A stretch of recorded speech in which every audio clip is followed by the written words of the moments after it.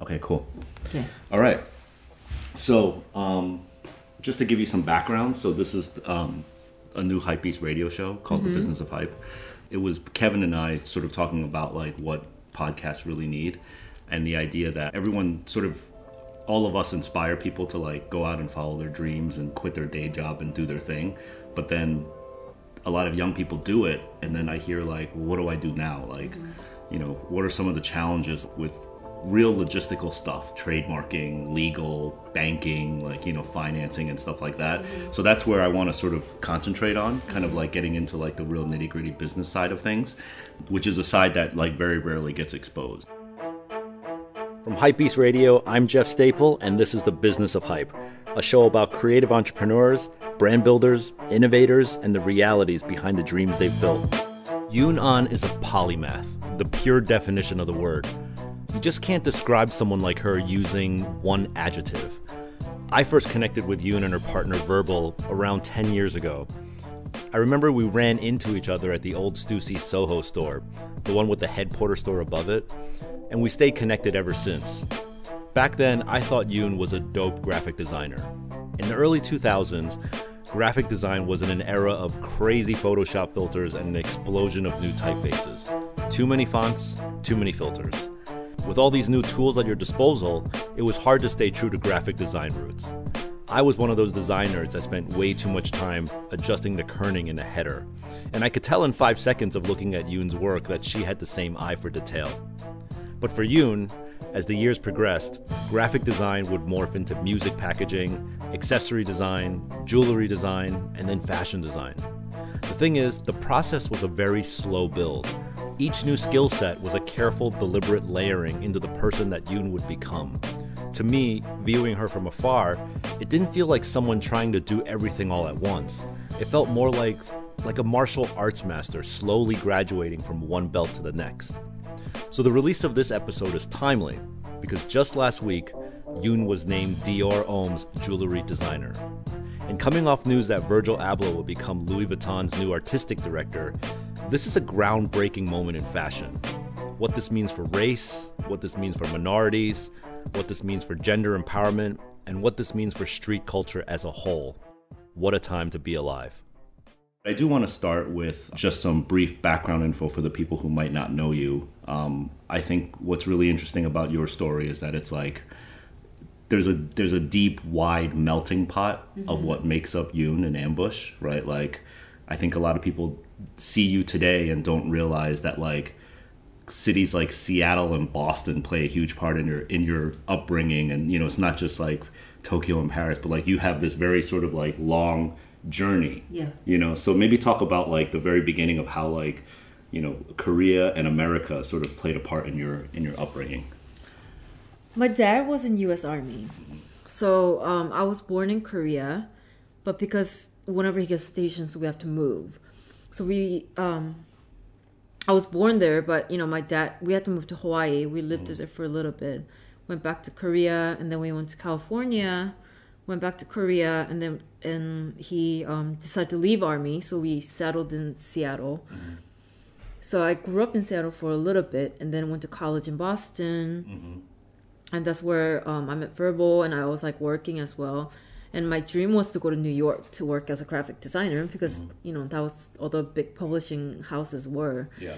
But around that time, he was like, why don't you just come out to Tokyo to see if you want to, you know, just kind of, you know, test out, like maybe there's something for you to do. Right. And moving to another country wasn't something that I was like had in mind, because for me it's just like America, you know, like I grew up in the States and I went to school, so it's like for me it was like, okay, next big step is like making in the big city kind of thing.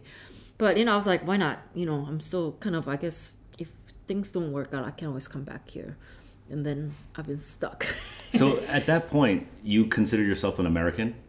You know, like I'm Korean, but it's funny. Like I have this conversation a lot with a lot of people who kind of grew up in different places. I don't know why. Maybe similar people attract each other or not, but I kind of see myself as an alien. I don't really have home, you know, because I was never born and raised in one town where, you know, if I go back, like my friends are there, all my family's there. It's like none of that exists. Yeah.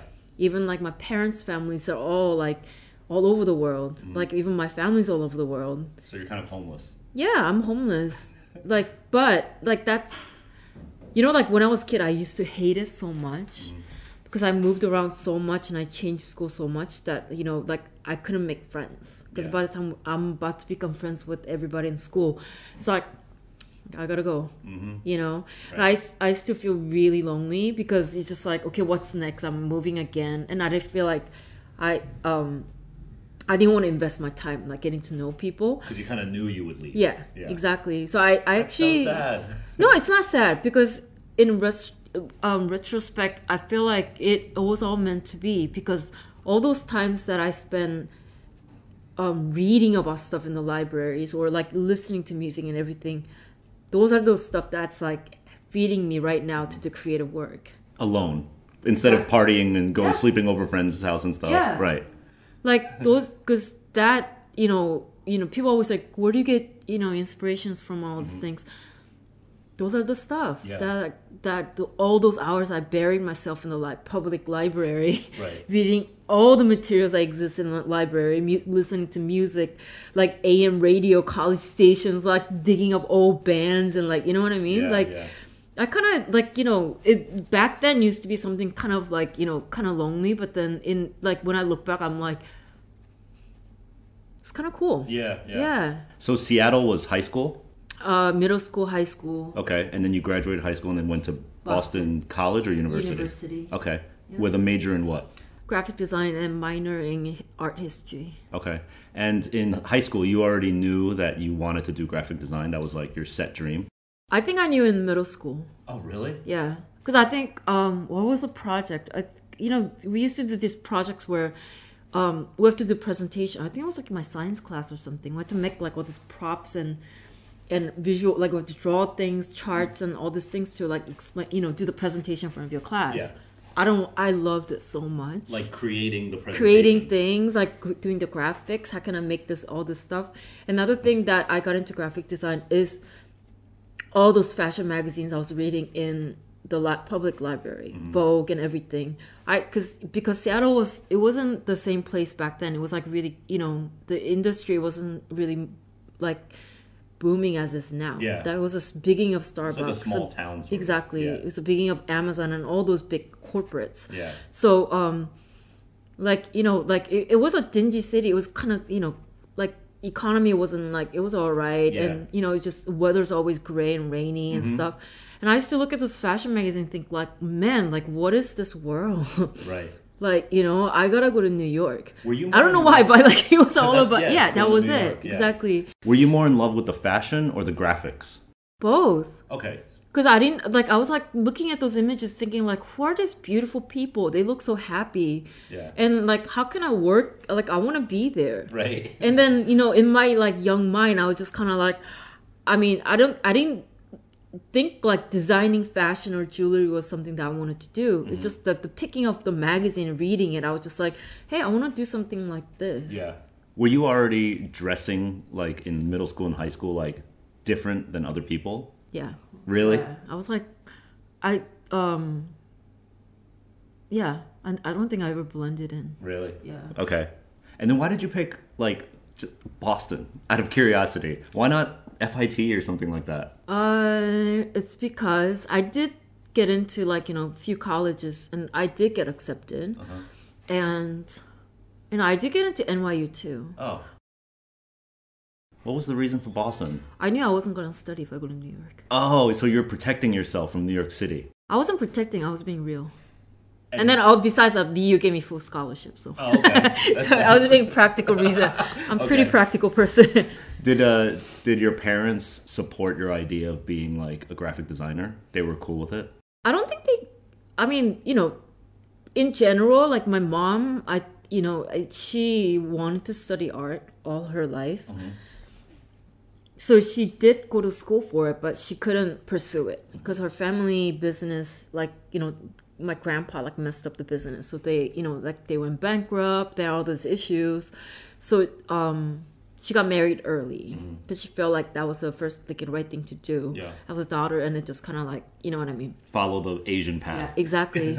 So she really installed in my head, like from really young, you know, as a woman, like, you know, all this stuff is great too, but make sure you do what you love. Oh, good. And you know, it's good to like have your job, have your time, and all this stuff. Like it was really installed in me from like when I was really young. Yeah. Although she did the Asian mom thing by like, you know, really showing me how to cook and all these things and making sure that, you know, I help her out on the side and all these things. But yeah, I think that like that side of mom like helped me to be who I am. Yeah. And dad was military army guy. Yeah. Was very he strict? Did he understand the art world? No, I didn't know until like, you know, he told me he wanted to be a journalist. Oh. Like he wanted to be in that media. And he didn't pursue it. I just didn't know why. Like, you know, but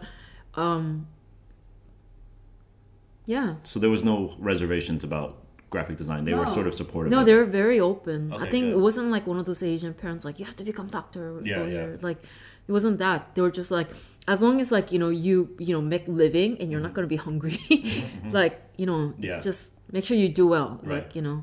And then so at Boston is when you met your soon-to-be husband, Verbal, who at the time was not a musician yet, right? Like Verbal is now like a well-known musician, but back then he was like No, actually he was doing music when he was young and in high school. But I guess his parents didn't want him to do music because, you know, being the typical Asian parents, they just thought that that's not a real career. Yeah, you're not going to make any money, like go to college, be something else. Yeah. So I guess like he did get record contract when in high school, but he didn't get it. He didn't take it. Oh, okay.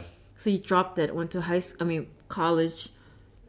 And I think one of the summer breaks, he went back home and he was just helping out his friend who was making demo tape, who just became the one member of the M-Flow now. Yeah. That was during Boston? Yeah. Oh, okay. Yeah. So he was already quite big in Japan, but while going to he college. was starting to get big, I guess. But like I didn't really pay attention in like what's going on in Japan. Right. Because I mean, like it's, you know, it's not like back then, you know, it wasn't like how do I say it? Like instantly you can check things out. Like, you know? So you have to kind of hear from other people go there to really see what was going on. So yeah, I mean it was just like I knew it was blowing up, but like I didn't know the extent how big it was. Right. Yeah. Okay. And I wasn't really following Asian pop back then, so I mean I still don't really in a way, but like So what were your influences in, like, you know, what are you listening to? What are you watching on TV? Are you like full on listening to only like hip hop and R&B, like American? No, I got into hip hop and R&B more in Boston because there's so much. It's like a lot of my friends came from New York, and for them it was all about that. Yeah, that's how I got introduced to more hip, like, you know, that genre. Okay. I think from college. Not that I wasn't really listening to it before, but Seattle was definitely, it was a different city. So, oh yeah, and Seattle has its own crazy music scene. Yeah. So you you were like into indie rock and stuff? Yeah. Okay, cool. I was like an emo kid. Oh, okay. Nirvana and Pearl Jam. I mean, who didn't? Yeah, exactly. Like all this, the sub pop and like, you know, that like yeah. So what about like movies and TV and stuff? You're watching all like American stuff. I was more into like really local, like college, like programs, like, you know, like the more local scene of like, you know, like they used to have all these like random programs in the middle of the night, like talking about indie movies and all those things. I don't know. I was like just always into something that was off, not major. Yeah. So like for me, it was more interesting to dig into those things, like collecting like local newspapers in like college, like university, like downtown and all these different areas, and I was like reading like zines and all this stuff, reading about like what's going on. And I was underage, so I can go to these places, but just I loved reading about it and like you know, checking them out on like radios and like TVs and all that stuff. Yeah. Did you finish Boston? Did I finish Boston? Yeah. Did you graduate? Yeah, of course. Okay, so you graduate and then you're thinking, I'm going to go to New York, make it to the Big Apple finally, right? That was like your sort of next step. That's what I thought I was going to do. But I mean, it's not as easy as, you know, like your wish is one thing, but reality is another thing. Okay. So I ended up working in a graphic design firm in Boston doing like very corporate stuff. Which one? Like it was like a small design firm, but you know we had clients like all the local hospitals. We were doing something for Harvard like business school, so it was like very like stiff like graphic design kind of thing. But even that, you know, like it taught me because I learned how to like manually create visuals for companies, like standards and stuff like exactly that. because it's quite, you know, that's what I learned. I think that stage when I was working there. Right. And I think that comes through in your work now. There's definitely like a graphic designer's eye on everything that you do now, you know? Yeah. And it's like very sort of like, I don't know if the right word's clean, but it's like you could tell that someone knew the rules of graphic design and making this. Yeah, I get really tedious about even like the type kerning and like all that stuff. And people get like, what? But I'm like, no, trust me, you're missing like one point right now. So verbal convinces you at the time you're working at this graphic design studio. Is that when he convinces you? Right around then? Yeah, because I was bored. Yeah. I was like, you know, you're young and you're like, I want to do something creative. Like I want to do this and that. And it was just like, well, New York's okay, but just come out Tokyo, because back then, you know, Tokyo was booming. Yeah. With a lot of creative stuff. Yeah. What year is this? It was like early. It was like 2003, 4-ish. Okay. Yeah. So I was like, I guess. Had you been there before? Once. Okay. Yeah. And he was already getting his career off the ground at this point. Yeah. Course. Okay. So, I mean, was he like, you don't have to worry, I'm going to take care of you? I mean, he did. Yeah. I mean, because going to another country, not being able to speak the language, all this Totally. stuff, it's just like... Scary. It is scary. Yeah. Yeah. But, I mean, even that, like, you know, it did take me, like, a few years to learn Japanese and be where I was. But me, when I was... You know, the fact that I moved around so much when I was young, like... Yeah. It was you're comfortable to just pack up and go. You were used to it. Yeah. And I can just pick it up instantly. Were you thinking, and maybe you and Verbal, were you guys thinking like this was a temporary stopover until a short move? I wasn't thinking too deep. I was just kind of like, let's see. Yeah. Okay. And then like I didn't even think I was going to be doing what I was doing back then. Right. I was just looking for something to do, and probably graphic design, right? Yeah. But even that, it's like not easy because I couldn't speak the language. So what can I do? It's like just find job that whatever I can around me, right? Yeah. And one of the first things I started doing was just helping out with the styling. It's because like even back then, like the genre of hip hop was quite, I think, new to Japanese market. Yeah. So it was like premature, like it was early. It looked like early days of New York hip hop. Exactly. Yeah. I mean, I think their understanding is just that, and it was like stuck, right? So whenever there was like something going on, they would, we would ask for clothes or whatever. They'll just still bring like FUBU jerseys and all this stuff, and we're like, "You serious? Large, yeah, you're like right. Seriously, like really?" And we used to get so upset. So we I mean, I don't know anything about styling, but I knew what he liked. Yeah. So like we were like, give us the budget. We'll just go get what he wanna wear. Yeah. And just let that be, because at the end of the day, like I didn't believe that because maybe because I come from a more listening to rock background, the artist on stage should be the same as off stage. Okay. You shouldn't have a costume. Exactly. Right. It's very easy for a young creative, especially one who finds themselves in a new environment, to just, go with the flow. To say, hey, this is the way it's been done, so let's just go with it. I don't want to rock the boat. What's really cool about Yoon is that she took her roots of indie rock and Seattle, and here she is now sitting in an uber machismo hip-hop world in Tokyo, and she's saying, nah, we ain't doing it the old way. We're doing something different. This takes a ton of courage. The courage to not forget where you came from and speak up for what you think is right.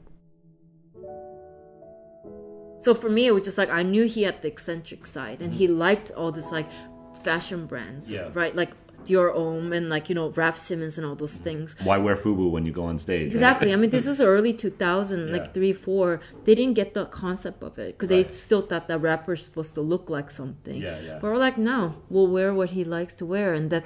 Yeah, I think he's like, it's funny, like, now high fashion is something infused so well with hip hop, but like, he was already doing all that stuff being himself. Yeah, You know, yeah. it was like no one was telling him he wanted to wear those skinny Dior cuts. Like, you know, remember Eddie Slimane making all this like skinny Dior Homme stuff? Yeah. That's what he was performing in because he felt most himself in that, not Okay. hip hop. So you acted as his stylist, essentially. Not Well, really, just like but- I wouldn't say I don't know. That kind of gives me cringy to say I'm like stylist, but I'm like I just helped him out. Okay. Yeah, because he didn't have to go get the clothes. I was just like I knew what he liked. It's Right. easy for me to just go get it than having to explain to someone like, listen, that's what he's looking for, kind of thing. Yeah. And so how do you now? Because I remember before Ambush, you Yeah. had Antonio Murphy Astro, right? Yeah, that's just one of those things that Verbal was just kind of, like that's when that, he started to make jewelry for fun because, it was like, it was in, remember? Like all this, Yeah. like everybody, like Owning it, Nigo and like Pharrell. Chains and Exactly. everything, yeah. So he was just making few,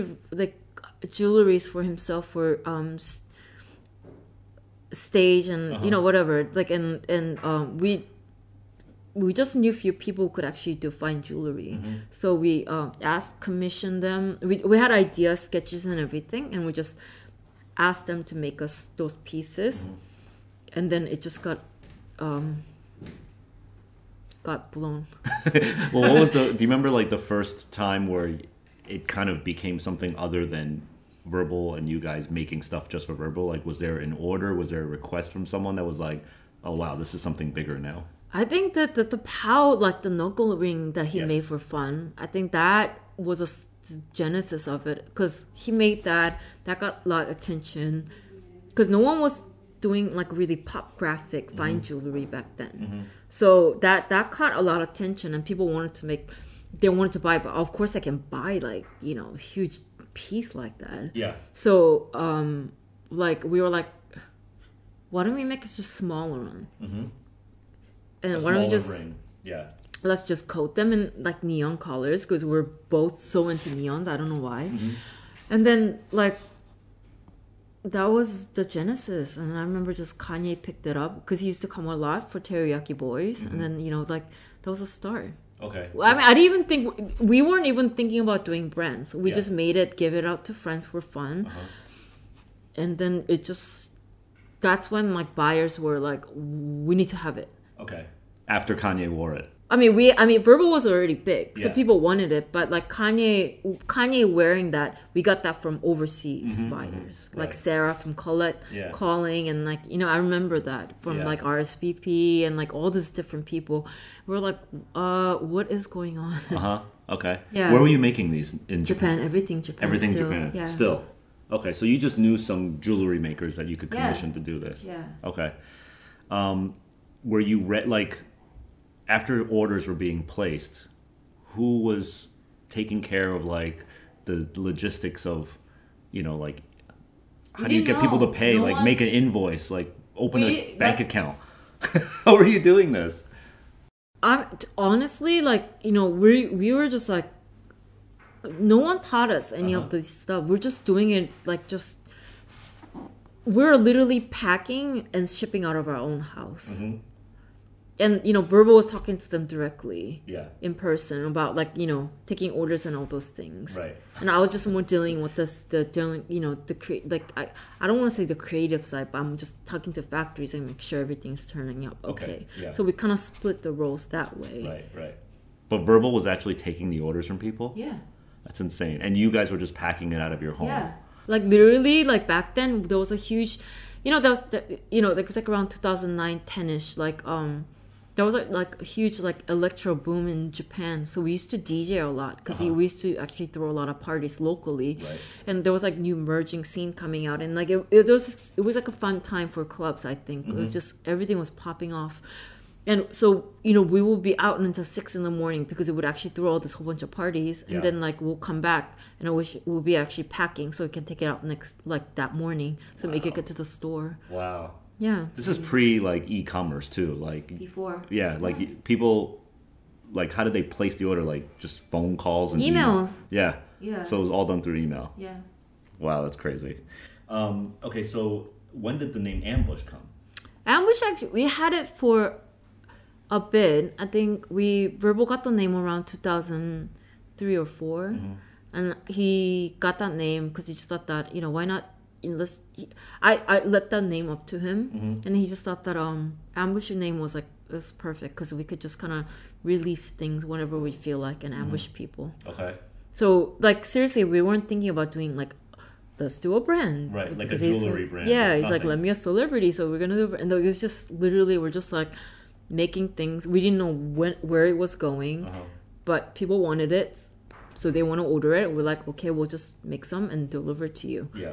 And things were just accumulating and escalating. So around 2012, we're like, if you're gonna do this, like we should do it like as a brand, actually like present it. Like we didn't even know buying season or anything. So we'll be like random month, like we'll be like, hey guys, we made some new pieces, you want to buy it? And all the buyers will be like, it's not buying season, so we can just pull out budget, like which I didn't even know. Yeah. And then we start to figure out, okay, there's a buying season, there's a thing called summer, spring, and winter, fall, and like all these things. We're like, okay, let's just do this like thoroughly with the collection, like 2 times a year, and then we can show it as Tenjikai and like all this stuff. That was 2012, and that's when we started to structure it more.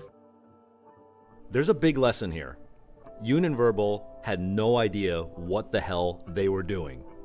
They didn't know about ordering seasons, buying budgets, taking orders, shipping orders, or getting paid. They knew they wanted to get their product out, and it was the urgency of that, above everything else, that made Ambush happen. So often I hear great ideas, great concepts, and great brands just never get off the ground because the founders were too distracted about something that they weren't sure about. And in reality, you're never going to have the answers for everything. And if you wait to find out all those answers before you begin, the ship will very likely set sail without you on board. Take the plunge, otherwise you'll never know. And is it still just the two of you? It's still 2 of us. Okay. Yeah. Did you ever bring in any partners when you wanted to be more like structured now? No, like I mean, now like we partner with like some people help us with the different aspects. Like of course you need that. There's so much you can do alone because I don't know everything, and Verbal doesn't know everything. So you do need help from like other different people who are more expert at different things. But we we were actually doing everything because we wanted to learn. We wanted to learn what it's like to actually deal with the stores, buy it, learn with the factories as well. Because unless you know what you're doing, you cannot leave it up to other people, and you cannot lead other people to do the right thing. Yeah, if you don't know how to do it. Exactly, you have to become a student first, and then sometimes you have to learn from your mistakes. And I think it's quite important in the beginning stage of business because unless you know what's right for you, like you cannot get to that right place. Do you have employees now? Of course, yeah. How many employees do you have now? We have about 12 people now. Okay. Yeah. And you have a storefront as well, like a sort of workshop / gallery / because we have a studio right upstairs, and then downstairs is a store. Okay. Yeah. And then so between you have 12 people, they all work in that studio? Yeah. Okay. Can you break down like what the people do? Upstairs there's me, there's Verbal, but Verbal also does different work, not just Ambush. That's the main thing he does. He's involved in different entertainment industry. So like me, Verbal, and then there's an accountant. We have a production guys, like 4 of them sitting on this side. Next to my side would be like admin people, 2 of them, and then 2 interns. And then we have 4 shop stuff downstairs, and then we operate everything. Okay.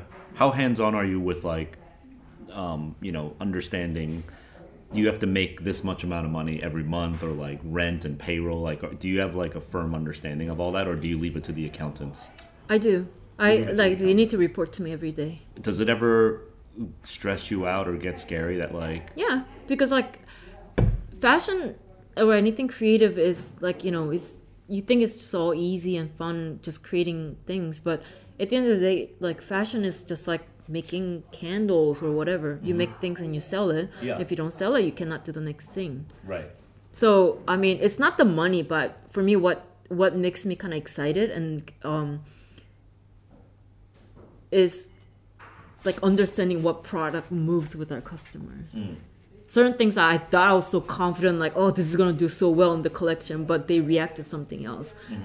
maybe I was just too thinking artistically. Yeah. So I need to pull my head out and be like, hey, maybe no. But I think customers want something much more simpler. Right. That's not a bad thing. I'm just learning the balance of it. Yeah. So me getting those reports doesn't stress me out so much, but it actually helps me clear To understand what people want versus what you want. Yeah. Do you find that sometimes your favorite thing is like the worst performing thing and vice versa? Like your least favorite piece is like the best selling thing?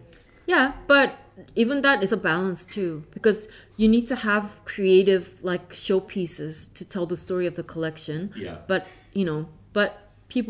not many people are bold enough to wear those things or But they carry get you this. the press and the notoriety. Yeah, but So- they want a piece of something, which ends up becoming much simpler ones. Right. Yeah. Okay. So also that helps me to design it in a way that I make this piece, but what element of that I can make it into something that everyone can own. Yeah. Yeah. What were some of the challenges that when you first started to become a company, right? And you decided like we're gonna get on calendar, we're gonna have a collection and everything. What were some of those immediate like, oh shit, like we didn't think about this stuff, like learnings? Managing people. Yeah. I think that's the hardest. Because it was two of you for so long and you guys did everything, right? So now It's not about that. It's not about like, delegating wasn't the thing. It's Okay. just that it's hard to find people and train them to understand your vision and what you want to do. And it takes such a long time to do that. And by the time you do that, sometimes it works so well with the people. Sometimes no matter how much you invest in your time training them, they don't get it. Right. That can definitely No. happen. And So then you wasted all your time.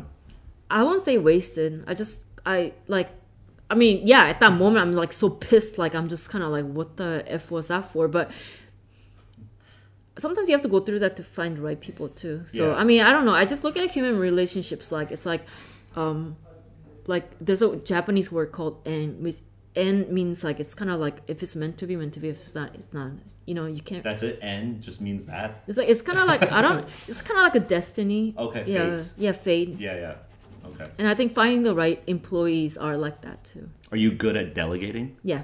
I don't like to micromanage people. Okay. If they're good, I let them do things. If they make a mistake, I get on it. But I'm not the type who overlooks their shoulder and be like, "What are you doing?" But they also need to prove to me that they can do it well first. Yeah. You seem like I feel like you're a micromanager though. Because I feel like everything. I'm a good field marshal. I notice I can read if I walk into the room, I can read everything and I can pick out exactly who's who's doing something right. Right. I can give me like 2 minutes. I can read everything. Yeah. Yeah. Just in the 5 minutes that I spent walking over from your booth here, I saw you delivering chocolates, asking your assistant what's going on, seeing Kevin about his appointment. He's saying he already took care of it, but you knew he had an appointment. Someone holding a piece, and you're like, why are you holding that piece in a place that it shouldn't be? That was all like literally in like 3 minutes from when we walked out of your booth. And I'm like, this girl like is on top of there's nothing getting past you. I mean, I have to. It's commendable. It's really commendable. I think a lot of business owners, especially who get like, a lot of notoriety and fanfare, they tend to start to like believe their own hype and like just let it go. They start to think like, oh yeah, I don't have to like be delivering chocolates to my booth or like, Why? Because don't you want to take care of your employees and? I'm just saying some people. Like, You're so nice, yeah. No, but some people get bigger and than their head is actually going on. Like they head gets big and they just like. Don't forget, people work for you. They give you time, and you can't do everything alone. Yeah. I think like that's something that everyone has to realize, that like it's not you. It's just that you have idea. You're the head. Like if you look at it as like human body, if it's company, you might be the head, but in the heart. Yeah. But there's other parts of the body that needs to function with you, Right. and those are your employees. As you have to take care of them. Yeah. Yeah. I wholeheartedly agree with Yoon here. As an individual, there is only so much you can do with your day. There was a time where I got really obsessed with time management. I started breaking down minutes I'd be awake, asleep, using the bathroom, eating, commuting, etc. And every second wasted would drive me crazy. I'd obsess about which subway car to stand on in order to reduce the commute by seconds. It got to the point where I hit maximum efficiency. Every minute in a 24-hour day was being utilized to its fullest potential. What the fuck do I do now? This is where the team matters most. It allows you to go beyond what a mere mortal can do in one day. And your ability as the founder to delegate and manage that team will ultimately be the deciding factor in whether your business succeeds or fails. So now that you have this sort of like established company with employees, what are some immediate challenges that you have now? Manpower, I guess, because my ambition's quite big. I think I need to learn. That's something that I always tell myself, to kind of slow down a little bit. Not slow down in a way that, okay, everyone, stops. But it's just that I'm in a privileged place where I can travel a lot and see great things. But not my employees, because they have to stay in one place to take care of their stuff. So I can come back and share all these great stories of something that I just saw, but they're not going to get that. Yeah. So I can be over ambitious and be like, yo, we got to do this and we got to do all that stuff. But like they will not get it. Right? So what I mean by slow down is that there's a one thing to be excited about where I want to go, but also like it's just they're not going to be moving quick as I want them to. Yeah. But I need to have patience and also make sure that I teach them enough that they will believe in my vision without knowing it. They'll invest their emotions in that. Right. Yeah. So that's what and also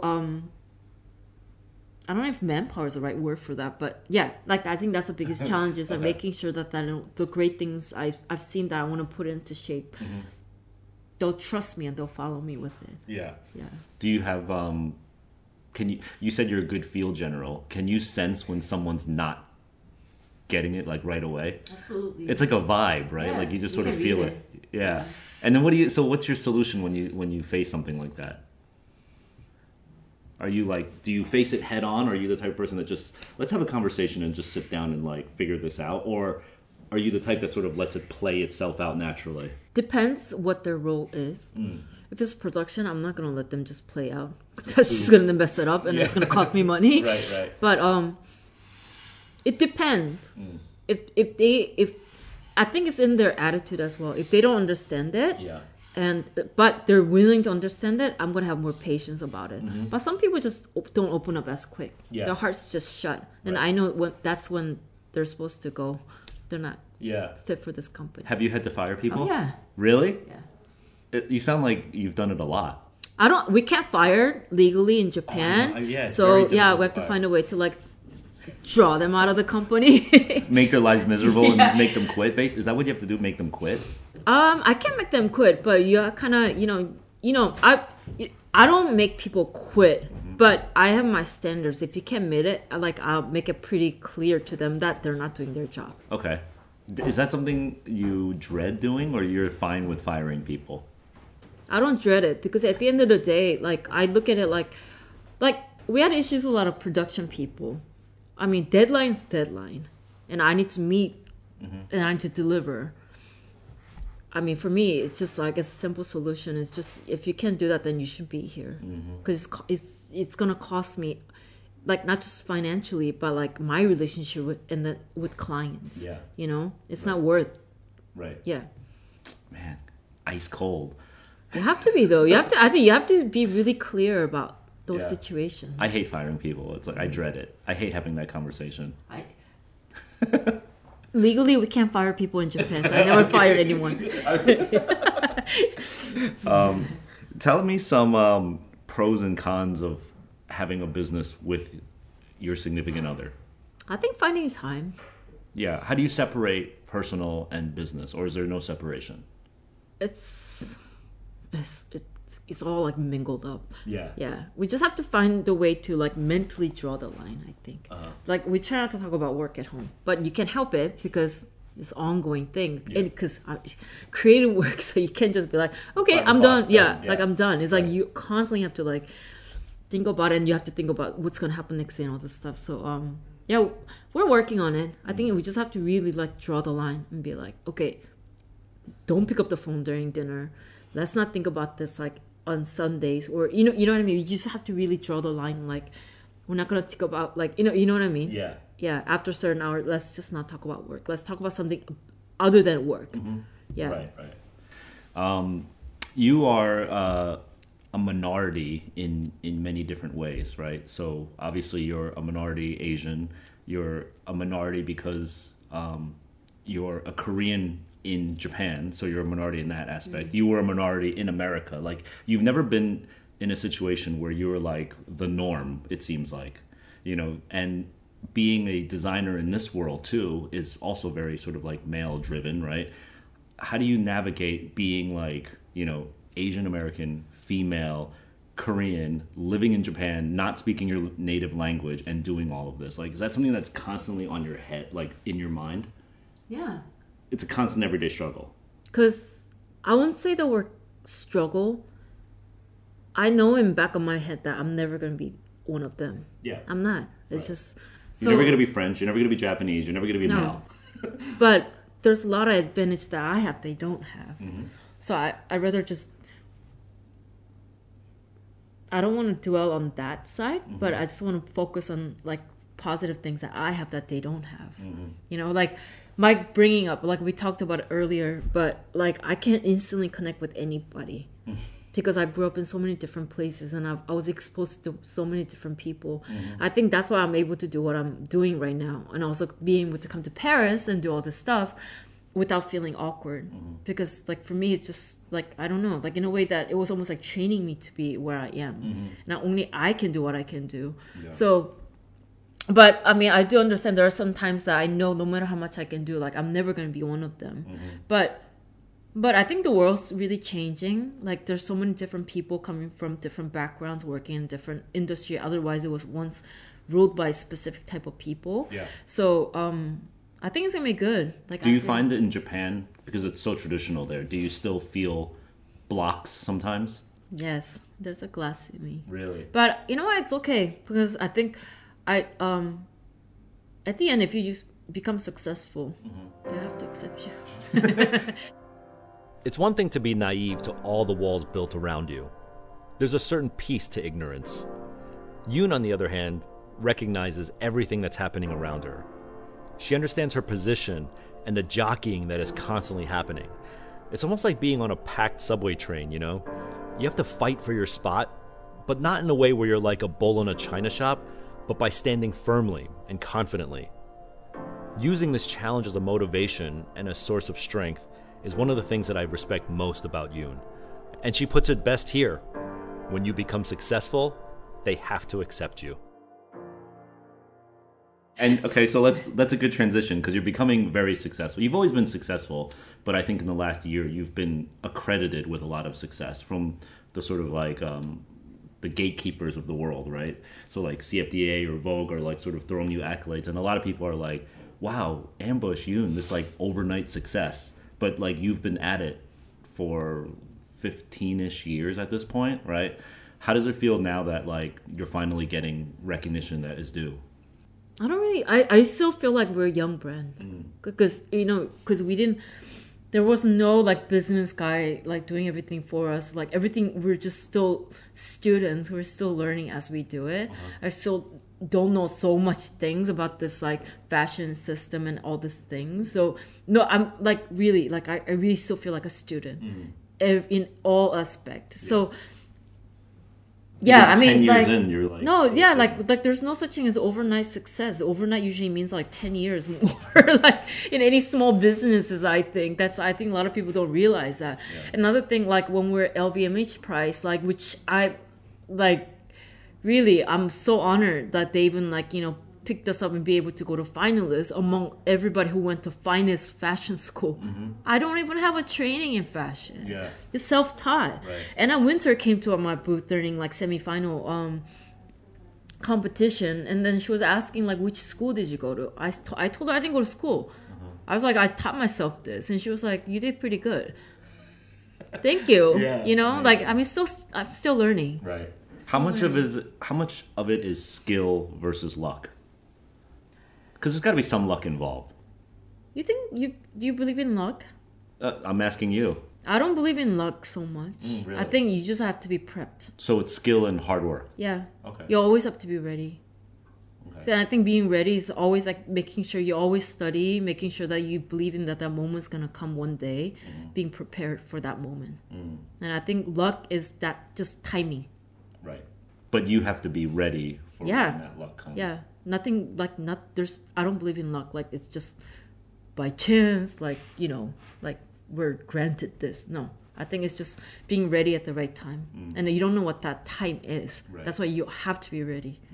And to be ready, you just have to be like a student all the time. And always be on your toes. Yeah. I have one last part. So I want to find out like about how you balance all your, let's just call it work. I'm not even talking about personal. Yeah. But like your, appearances and like you do shoots and, you're here selling your latest collection, and then there's designing the collection, and then there's like making sure your team is executing on that collection. Yeah. Right? How do you personally balance all of this? What do you mean by balance? Like, how do you, like juggle it all? Like we're just on a constant schedule. How do you keep your schedule? Like I just you keep it yourself? Do you have like 50 assistants that are like telling you? No, where I don't to go have an next? assistant. You don't have one assistant. No. So you keep everything just like you know what you need to do. Yeah. And then do you ever feel like it's not that I don't want an assistant. She's hiring. Hey guys, like, she's no, hiring. it's just like anyone who's capable wanting to move to Tokyo, please apply. Like it's I just make sure like everyone's like prepped in advance, and we just have a lot of head planning, and everything's count. Right now I'm like making sure that everything is prepped like year and a half. Nothing's gonna happen exactly year and a half, but it's good to have a general idea of where you want to go, so that we can quickly adapt if something needs to be changed. Like not like monthly. Right. So right now we're in January 2018. You're already beginning to think about next summer. 2019 summer. Yeah. Wow. Okay. So you're pretty on top of things. Yeah. Okay. Of course. And you'd like an assistant that could help you with this. Yeah. But I think in order to do that also but I think I'm gonna find good people. Cause some of the staff I have up there, like they don't come from fashion background. I had a girl who worked at Google, and I hired her because like when she came for an interview, and I told her what her position was, and I told her like people often think about fashion as like something like champagne and parties, but I'm letting you know it's gonna be a lot of grunt work, like, and if you are okay with that, then you're more than welcome to work here. And she said, I quit Google because I wanted more challenge. So I was like, okay, if you think we're going to be more challenging than Google, then welcome. And she's like the best. Wow. Yeah.